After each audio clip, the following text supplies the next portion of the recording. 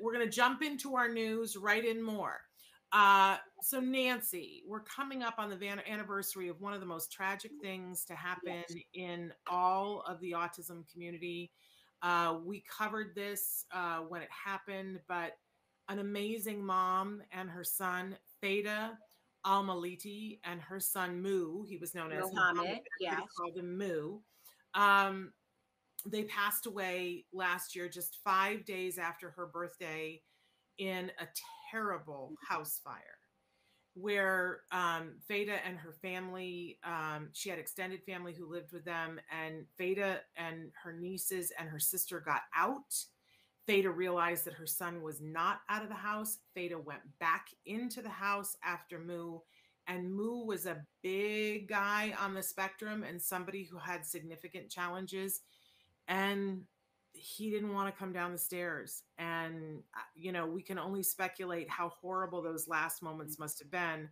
But, you know, they perished in the fire with their arms around each other. And when I think about that, I don't know about all of you, but it's so devastating to think about. I think I didn't know Feda. I had exchanged emails with her and we were trying to get her to be on the show. She was an amazing woman by all accounts. I know people who knew her well. I can only think as a mom that she made the only choice she could. Yeah.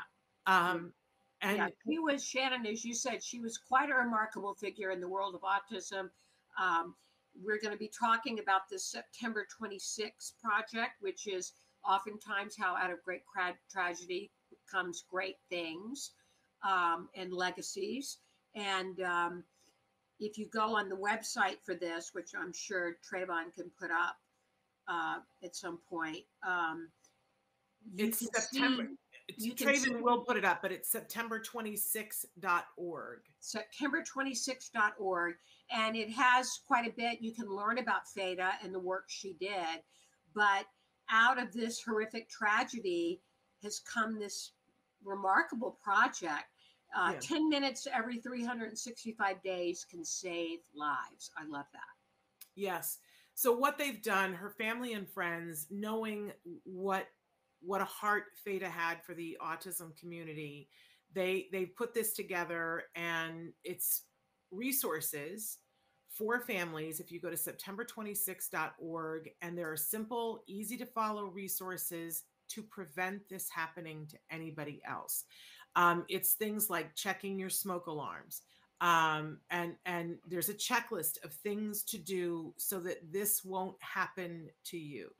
And it's got a couple of different areas. It's got fire safety checklist, natural disaster checklist, wandering prevention checklist.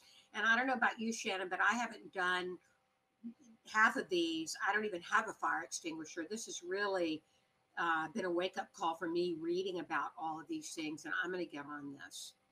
Well, I think it's super important. You know, here on the show, we try every year when it's the Great American Shakeout, we do the shakeout, and we encourage everybody when we set the clocks forward and back, we encourage everybody to check your smoke alarms.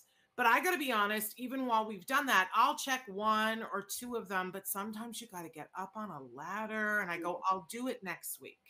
But this is a reminder that if this can happen to Feda and Mu, it can happen to any of us. Yeah. And there are more fires this time of year, house fires, than any other time, between decorations for all the different holiday things and something sparks, whatever. It's so very important. So please remember Feda, remember her son Mu, go to this site, do something for yourself and your family to check and see if you're safe, and you won't be sorry. It's never wasted time, right? Right.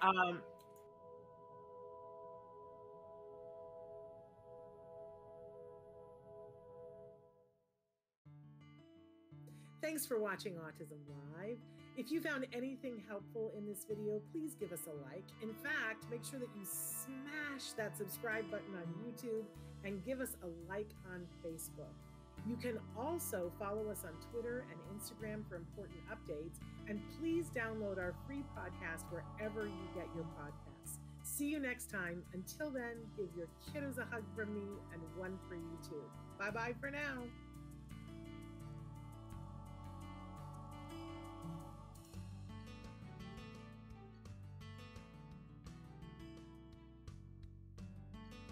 subscribe, click here.